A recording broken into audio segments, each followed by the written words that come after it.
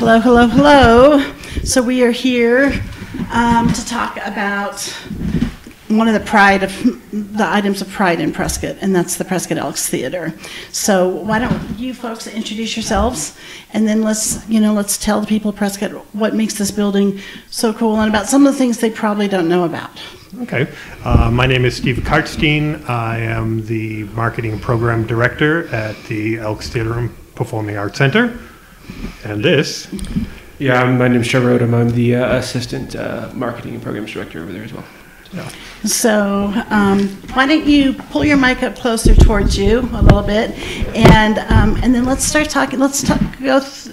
Take a walk down the past a little bit. Okay. Talk about the history of the building. Well, the theater and the Performing Arts Center, as it stands right now, was the original Elks Lodge, built in 1905 by the Brotherhood of Elks Lodge number 330. And it was their home for as long as, must have been about 50 years, maybe a little longer than that. And the actual lodge itself, where we are, is basically the same way that it was built way back then, 115 years ago. The first floor is retail, second floor was actually at that time was the county seat, because this lodge was the first in it was a territory of Arizona back then, and the lodge itself was the first Elks Lodge built. And at the same time, they built the theater. They decided they wanted the theater because there was no entertainment venue in the city of Prescott, and between here and the Mississippi River, this was considered the jewel in the western United States. There was nothing like it unless you went to San Francisco. So they built the theater, they built the lodge. The top floors were their own private rooms. That's where they did their parties and played their poker and all of that kind of stuff. And in the beginning, the theater had vaudeville acts and silent movies, and then around 1929, 1930, the talkies appeared, and they had their first talkie movies come in. They had the RCA Victor state-of-the-art talking picture shows. It was quite the thing back then. And after that, the theater changed hands, the building changed hands, time after time after time, until finally the Performing Arts Center, where Trevor and I are, became private offices for lawyers, and the theater was owned by the city of Prescott, actually, for a period of time. The foundation, the arts foundation that we work for, the Elks Arts Foundation, purchased the theater in 2010 from the city, and then our building in 2011, the Performing Arts Center, and undertook a remodel of our building that lasted until, to the very, very end of 2016. So we've only been open for 2.5 years tops, at the best. Weren't there some pretty well-known singers or performers that came to Prescott back in the early 1900s and 1800s? There were some, but I can't tell you who they were.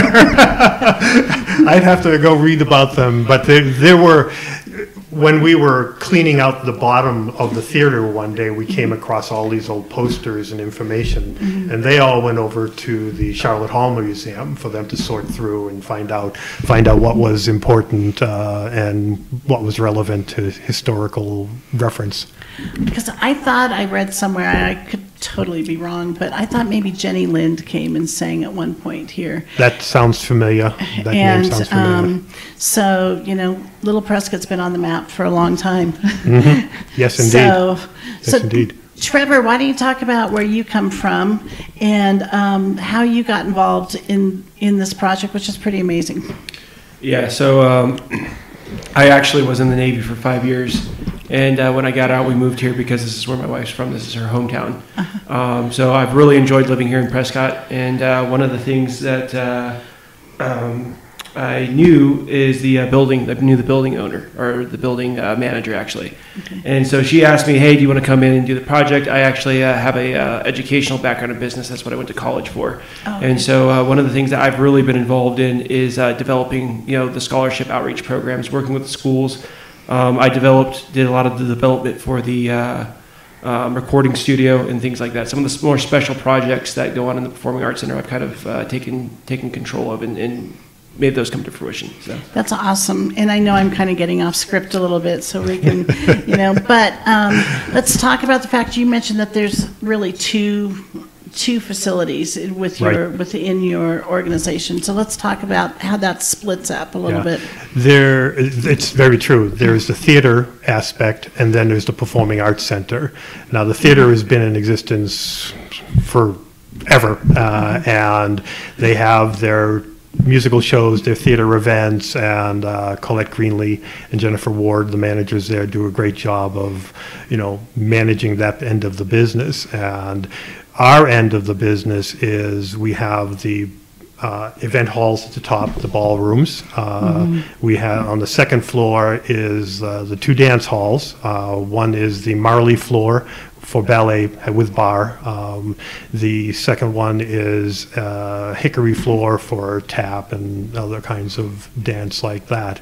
And we rent all of those facilities out to the public for use, very, very affordable rates. We are a 501c nonprofit, and the jewel on the newest jewel on the second floor is the recording studio, and I think Trevor can probably certainly talk to you because it was more about that because it was absolutely his project and he made it happen.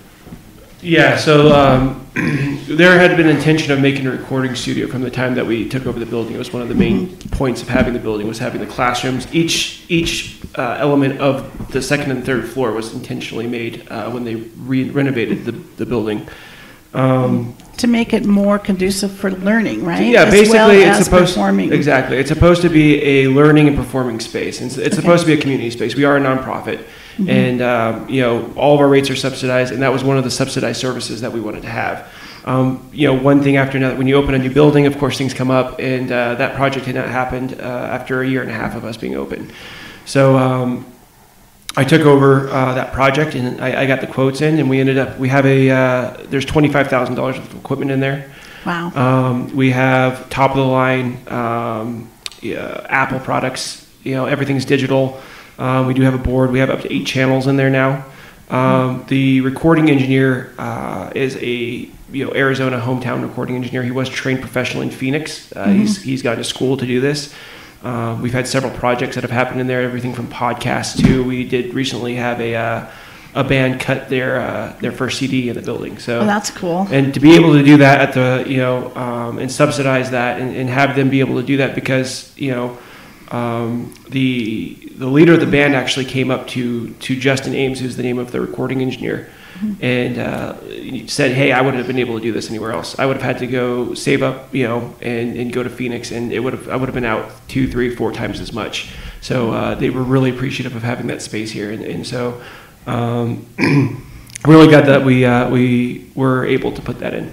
So, and you had to make special accommodations with the building in order to make those sound studios work, right?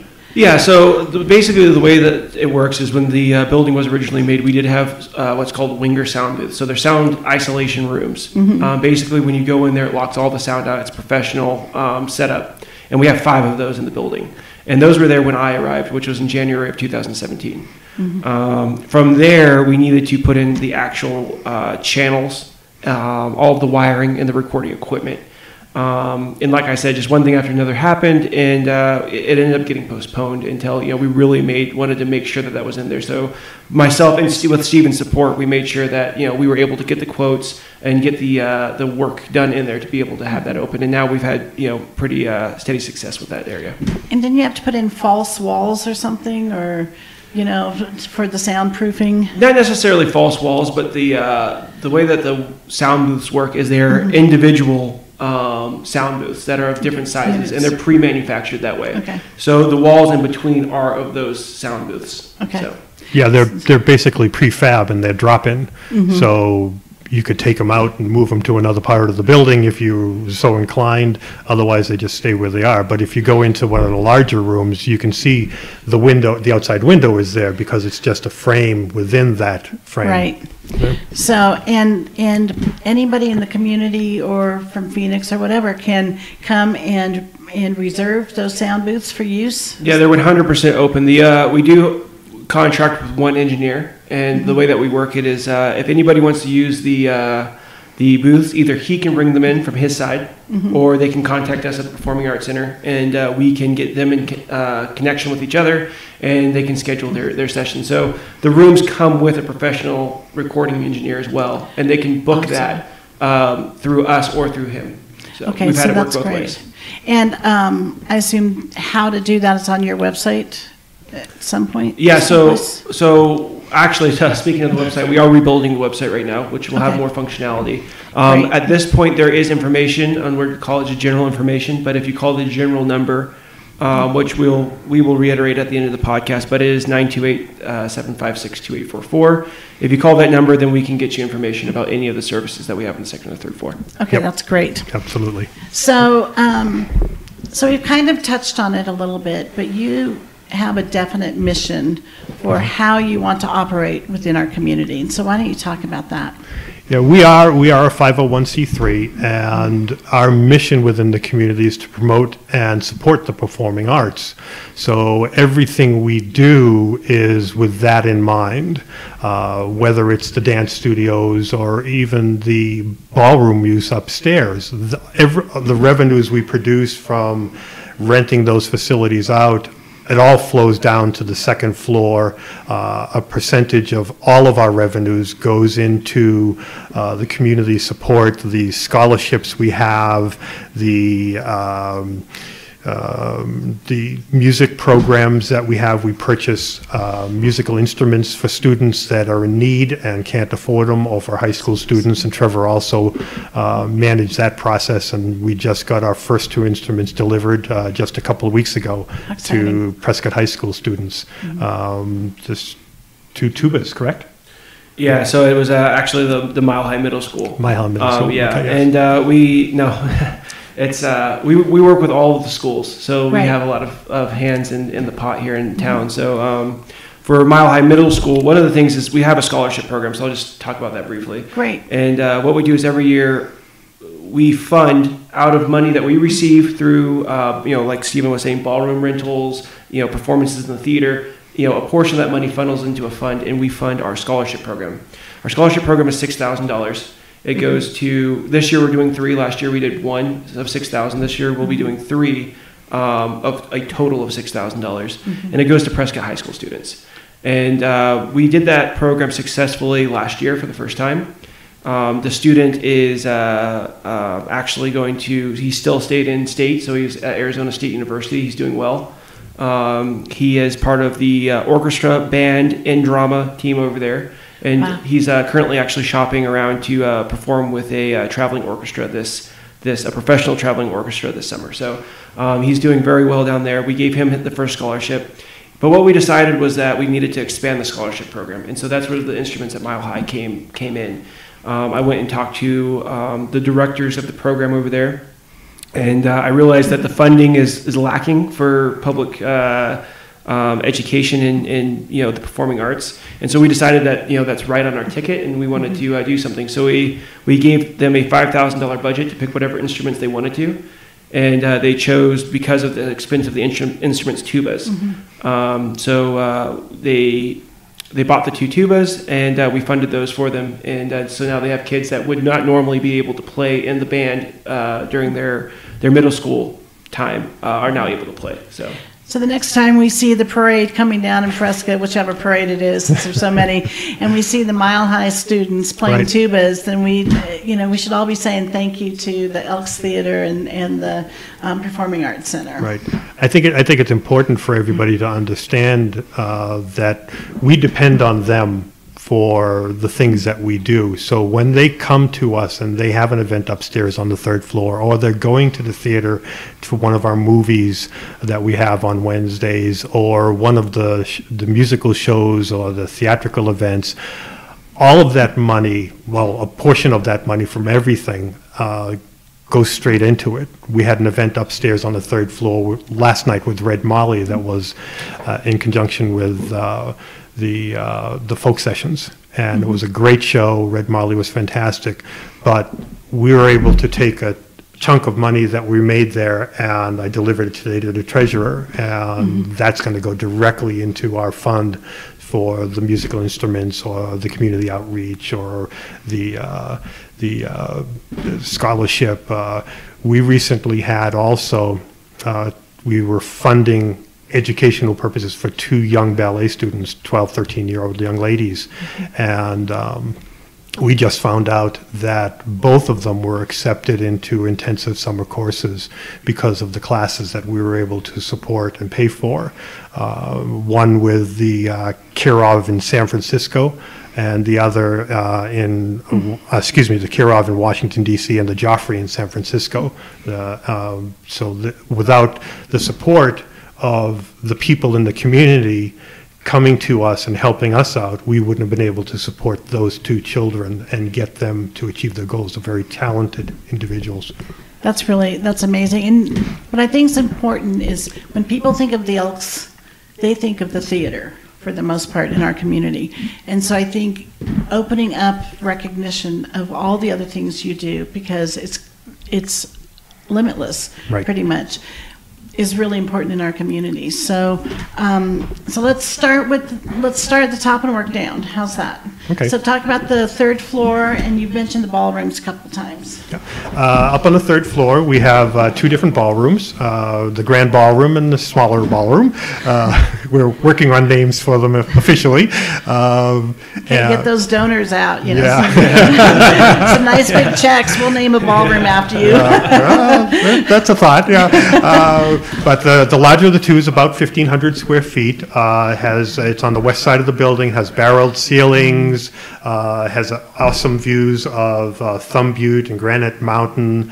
It's all soundproofed to absorb, and the acoustics are wonderful in the room. There's a full kitchen that's available. The other side has, it's more of a meeting space, but we've had everything from weddings to church services in there, and it's about 1,100 square feet, and it has the same barreled ceilings, which are original, by the way. When the construction began and they were working to remove all of the improvements that had happened over the decades, they found all kinds of amazing things. They found hidden staircases that allowed the Elks to go back and forth between the theater without having to leave the edifice. They found the barreled ceilings and the tin stamp that was on them, and we reproduced a tin stamp from the original design for the entire ceiling. So it's not the original one, but it's a good one. And there was also, if you can find some of the old pictures online, you see that the entire front of the building was enclosed for offices. And as they removed all that superstructure, they found the original clock that was installed by the Elks Lodge back in 1905. It's not a real clock, but it points to 11 o'clock, which is the traditional time that the Elks would have a toast to their absent members. So it's permanent, and it was there in stained glass, and it was repaired and put back into original shape. So, and I've been in those rooms, and they are stunning. So they're great for regular meetings, but they're also, like you said, I can imagine weddings would be beautiful in there, and especially with the kitchen available, that opens up enormous possibilities. And you have tables and all of that ready for people too, correct? Yes, we provide the tables and the chairs for free. There's no extra charge on those.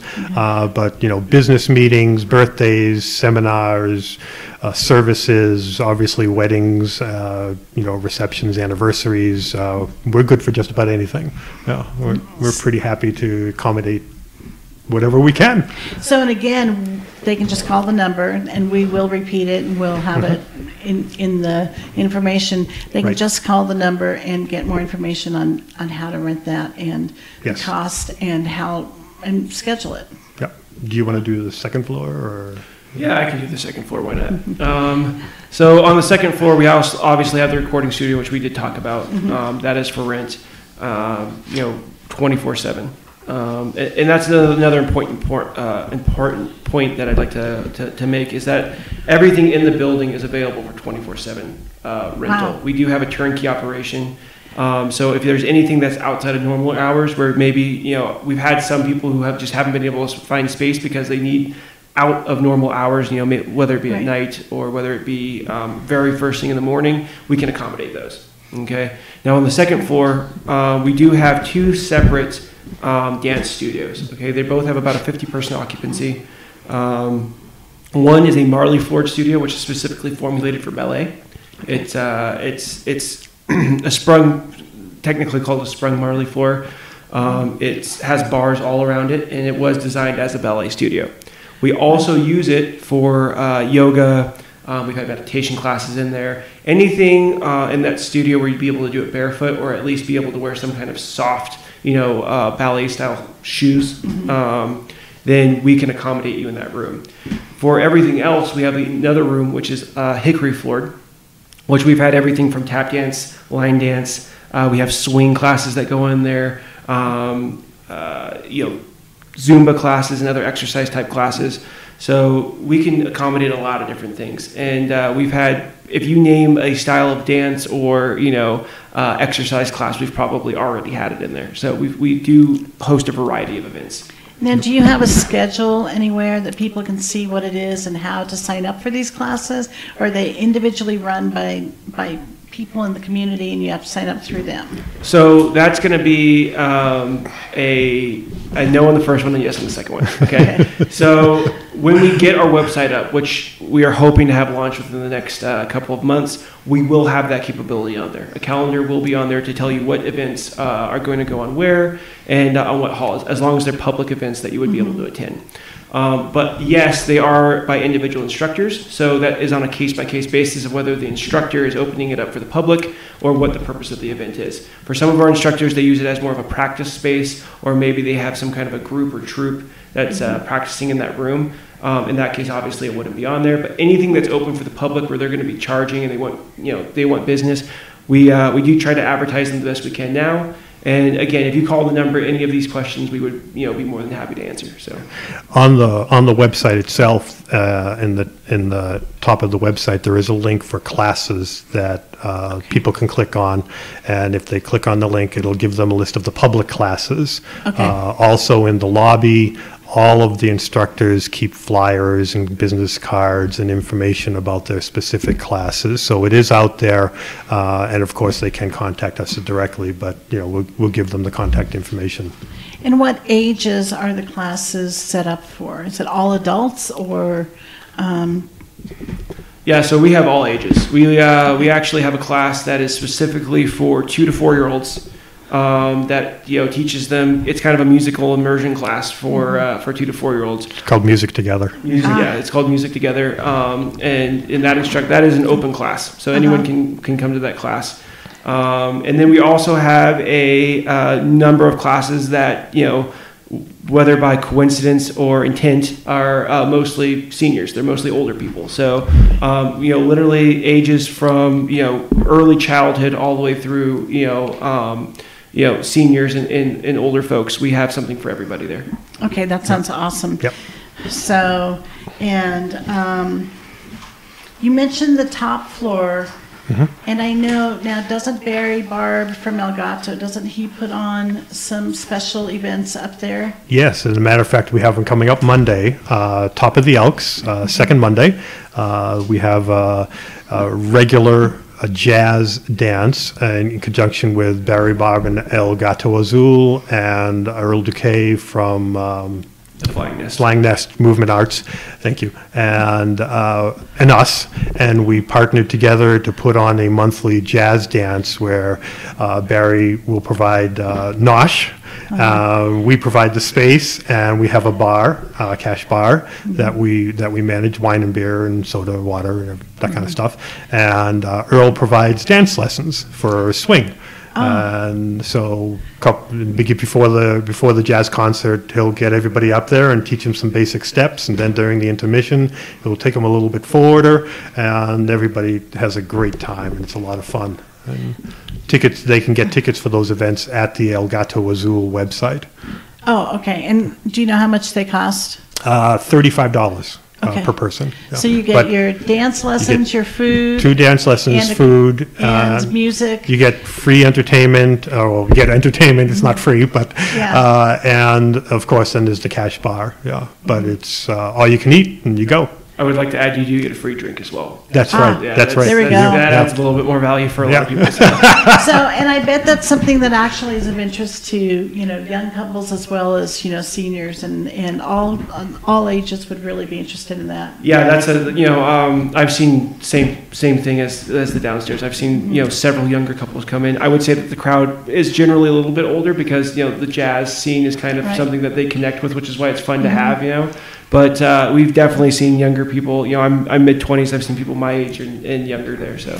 Well, my son took a lot of swing lessons when he was going to college down at ASU, so maybe I can get him to bring his wife up there, and that might be a fun evening for them. Yeah. We'd love to have them. So, and those tickets can be bought through Berry Barn. So. Okay.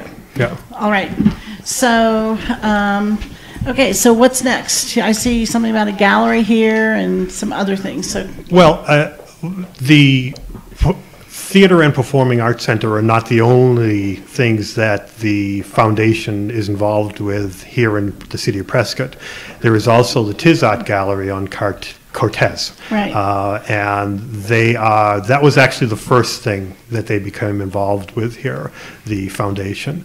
They remodeled the Tiz building, and they created a place where local artists this would be the visual arts, sculpture, painting, photography, and the other, can bring their wares in, display them for a month or more, whatever long the program is that's going on, and be supported by the foundation so that they have a place to locally show their goods, because they are all local people and they have to be local to the Prescott area in order to do that. So there's that, and then up on the second floor there's a little mezzanine where they can do little private shows for different artists. Also on North Marina there is the Tiz Annex, and that opened a few years ago, and it is an art educational for adults and children, and they have ongoing classes in sculpture and painting and drawing, and it's run by a wonderful person named Patty Ortiz, and if they contact her they can learn more about it or just go to the website. I'd never heard of the Tiz Annex before, so that's awesome. I have been upstairs in the Tiz building for various meetings, and it's a wonderful meeting place too, And again, a lot of these things you're telling us about are kind of some hidden gems in our community, and especially for people who think, oh, there's no place to meet, there's no place to go, and what you're saying here is that there's a lot of places to come to. Yes, and a lot of things to do, and if you're interested in different classes or learning about these things, it's easy to reach out to us either through the website or email or the phone, and we're happy to help. Okay, so let's talk about the theater, the part everybody knows about. Yep. And what are some of the events coming up the next couple months?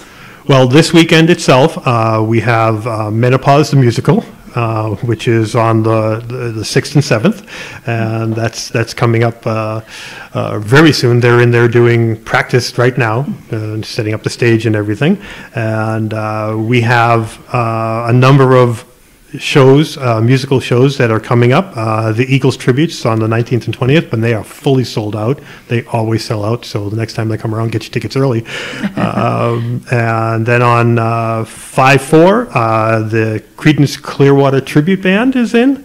Then we have on the 10th, the Gilbert Steel Drum Band, and these are a group of high school age students from the Phoenix area who are doing a benefit in the theater, and 50% of the revenues that we garner from that will go directly to the outreach programs, the scholarships and the music programs and everything else that we have. They're a wonderful group of kids, and if you've never seen them, you really, really, really need to go and check them out.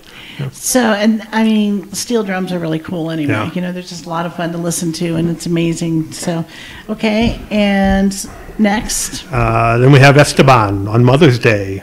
He's doing a special concert for Mother's Day at 3 o'clock. That's always a lot of fun. He's a perennial favorite in the town and always puts on a good show. After that, we have a couple more tributes, Crosby, Stills, Nash & Young and Queen on the 18th and 31st, kind of rounding out the month. Then there's movies. And that's movies, the month movies, of May movies. you're rounding That's the out. month of Okay. May, yes, sorry. And then we have movies. We started showing movies again in the theater, how long ago, Trevor? A year and a half? Yeah, I'd say it's probably early 2018. So. Yeah. And we did it on the lark. We didn't know whether or not it would, work out, and the community loved it. And we now seasonally have movies every Wednesday at 7 o'clock in the theater. It's donation only, and the proceeds again go to the outreach program. So if you want to give us $1, we'll take $1. If you want to give us $20, we're happy to take that too, Right. and go in and see a great movie. And coming up on the 17th is Ferris Bueller's Day Off, always a hoot. And then we have, we've got a little more serious, One Flew Over the Cuckoo's Nest on 4/24. And that's kind of a classic. Yeah. I remember when I was pretty young, seeing that movie. So, And we get a lot of that, and that's one of the things that they try to balance is doing some of the newer stuff, and especially kids stuff. To have like a family type night, and then doing some of the stuff like this, the One Flew Over the Cuckoo's Nest, where it's, a lot of people will come up to the manager, the theater manager, Colette, and say, I haven't seen this since it was in theaters since, however long ago, and they really enjoy being able to do that because, there's very few places that do that anymore. well, and the other thing I think is really important to point out is that, yes, it's fun to watch movies on YouTube, but there is nothing like seeing a movie in a theater. Right. And with the popcorn and with the beverages and all that, I mean, the experience is totally different. It's just not the same. Right. We got that a lot. The response is pretty normal. Like, especially, we did some of the older movies when we did The Wizard of Oz or Gone with the Wind and some of those. People never seen it on the big screen, and we're amazed because they've only seen it on TV. So it's totally different experience, like you said. Yeah. Absolutely. So then we get into the month of May. The Blues Brothers is coming, the original Blues Brothers with Dan Aykroyd and Joy Belushi. The Chicago, the movie, which I've never seen myself, so I can't talk too much about that one. And then Coco rounds out the month of May for us. And once we get into June, Colette has arranged with the City of Prescott Tourism, the movies that they used to have on the Courthouse Square have now moved into the theater. So every Wednesday we will have a movie that has been selected basically by the tourism board, and we will be showing those in the theater. And the same thing deals. It's open admission, it's donation only, and the proceeds benefit the outreach programs that we all get involved in.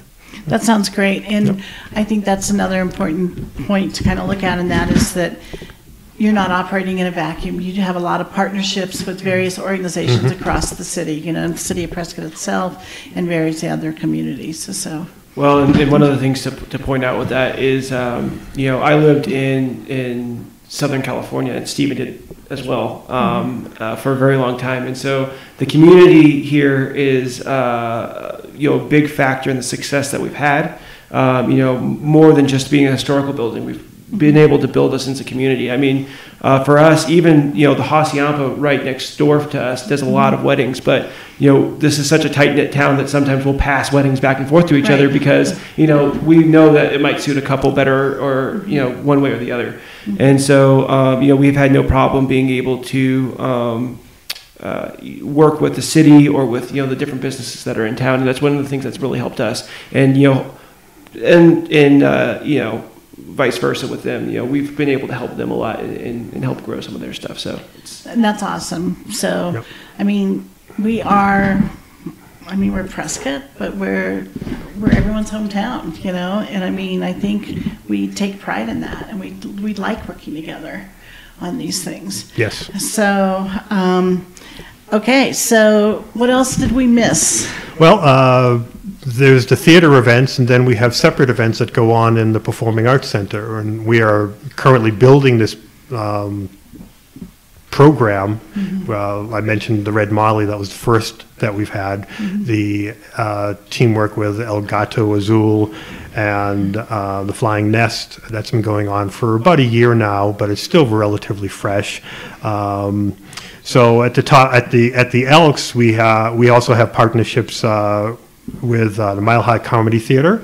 They'll be coming in and doing some educational seminars on comedy and how to be a comic, and then they'll be doing a show afterwards. And as I understand it, and it's still in development, that it's going to be basically an open mic, and it'll be $5 to get in the door. You come in if you want to go up there and be a comic and go for it. What a great way to get started, you know, and figure out what works for you and what doesn't. Yeah, Because I have a feeling some of the jokes maybe fall a little flat. Some of them, sometimes, you know, you don't know what is funny. When my boys were little, one of them said something. We were all sitting around the table, and he was sitting in the high chair, and he said something. I don't remember what it was.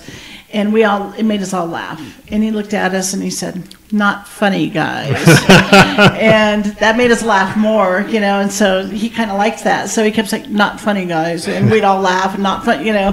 And so you know, that was this little family theater, but this is, you're talking about people coming in and seeing what's funny and what's not funny, guys. Right. So. Yeah. I had a conversation this morning with a gentleman John, who is just in the infancy of working a program for developing actors, and he's looking for a space to possibly have them come in so he can give them acting lessons, and that would be right in our ballpark, and it would be perfect, and we'll see how that works out. So that just happened this morning, and hopefully we'll have something at the end of the month to show on that. But back to after that, we have our next Top of the Elks on 5/13, which is Mint. They will be going. And then on 6/10, the next Top of the Elks event, One Kitty Gone, which is a new band we've never seen before or heard. So that should prove interesting. And then our second in the folk session series with Tom Agostino, happening in June, will be with the T-Sisters. And they are a group out of San Francisco. Listen to some of their music. They are really good folk, blues, just wonderful sound, great harmonies, and really looking forward. And tickets are available at the Folk Session website through them. You can find that information on our website, but they're available through them. Okay. And then one last event we have in April was our Mid-Century Modern Happy Hour, and this is the first ever event, and it's the Mingus Mountain Bobtet is going to be providing the music, and the Prescott Eats will be providing food for sale. We'll have a cash beer and wine bar, and everybody needs to get their 1950s bouffant done and their skinny ties on and come on down and shake some bones. Well, that sounds like that's a lot of fun. So to reiterate, they can contact you by going to the website.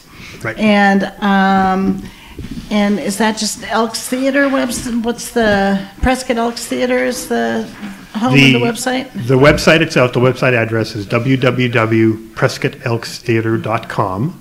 The Facebook is facebook.com /Prescott Elks Opera House. Okay. And the general information email, if they just want to send us a message and ask some general questions, is info@etpac.org. It's info@etpac.org.